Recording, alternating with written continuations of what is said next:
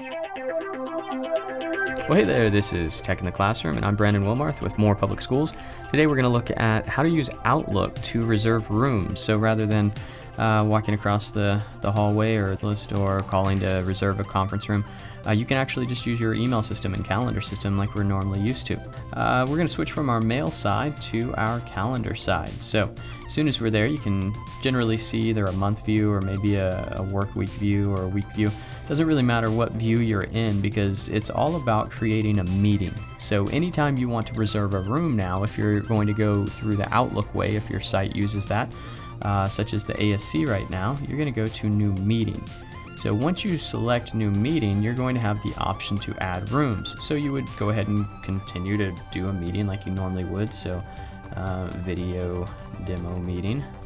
And instead of actually manually putting in the location, you select from the rooms that are available. So this could work great for computer labs, for iPad checkouts, for, of course, conference rooms. And once you select that, it's kind of treated as a person, as an email account, if you will, and then you hit OK, and it's sending it to. Now you can, of course, add other people.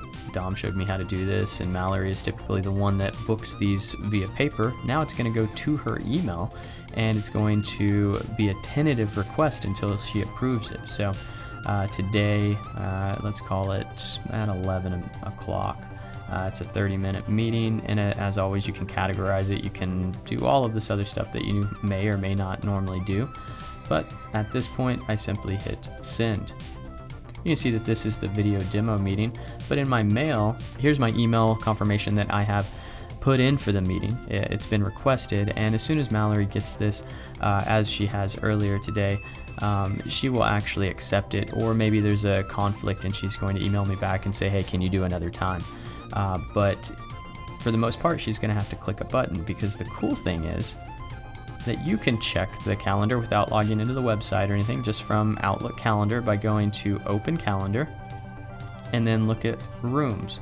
And this will actually sync up the ASC room conference. Now, if you don't want to do this, because this is kind of a once in a year type thing, you don't have to. But if you use the computer lab or whatever room is here a lot, you just hit OK. And then it's going to real-time sync all of the appointments that are here. Now, you may not be able to see the details. It might just say that it's booked, but you can see that there are several appointments today and tomorrow and on Thursday that I've booked already using this method. And so I can go ahead and see that, you know what, it's open tomorrow morning at 8. But the problem is I can't just double click because I don't have permission. So what I have to do is I have to go over to my side and again, go to New Meeting and then select that room. Cool thing is that I can actually overlay this calendar. So again, I'm over here in the ASC conference room 100, and then this is my calendar, and I'm overlaying it with this little arrow so I can see, okay, that matches up, that matches up. So I can't make the appointment for here, but at Thursday at around 1, I can go ahead and make an appointment. So I'm going to go back to this calendar, go to New Meeting, and select that room. And this, of course, will eventually grow, and you can search it by typing in whatever you need, and then you'll see Technology Conference Room.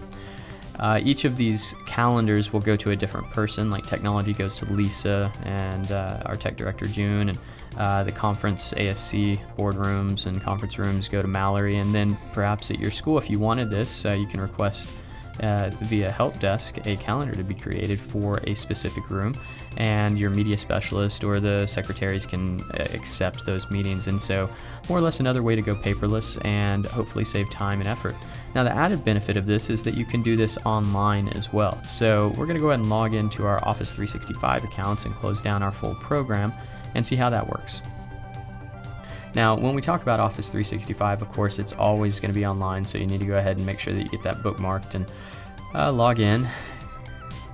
Okay, so now we're here in our Office 365. We're online. Go to Calendar.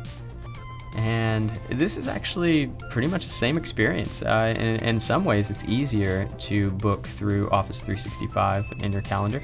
So, as I said earlier, if I wanted to go ahead and make an appointment, I'm in October. Let's go to the 29th. Just double click in there. And then you can see we're on October 29th. We've got a meeting at 10 a.m. to 10:30. We need to add a room. Now the cool thing is, on Office 365 it will generate an available list. So if I've tried to make this for 8 o'clock on Thursday, I know that I already made that meeting earlier. I want to add room. Notice that the ASC Boardroom 100 or Conference Room 100 is not available. So I'm going to go back to 10 o'clock and hit add room, and there it is. So it's free. These are available.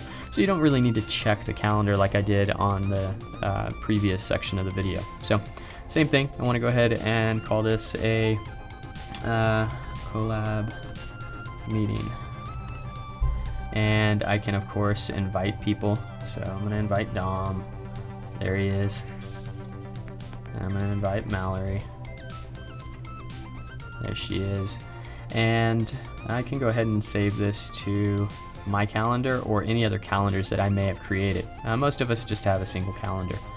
And well, that's about it. As always, we can go ahead and add some details. And then once you are done, you go ahead and hit send. Same thing, if I go over to my mail, I'm going to receive a collab meeting, received, and is pending approval. So I hope this helps. I don't know if your site is using Outlook room reservations just yet, but if you enjoyed this video and if you think this would save some headaches and time and effort and energy, email me and whoever's in charge of that room and we can get them set up. Thanks to Dominic for getting this started and showing me how to do this so that I could show all of you great people. If you have any questions, comments, concerns, or ever need anything tech related, just email me, BrandonWilmarth@moreschools.com, or contact any one of us in instructional technology. Have a great day.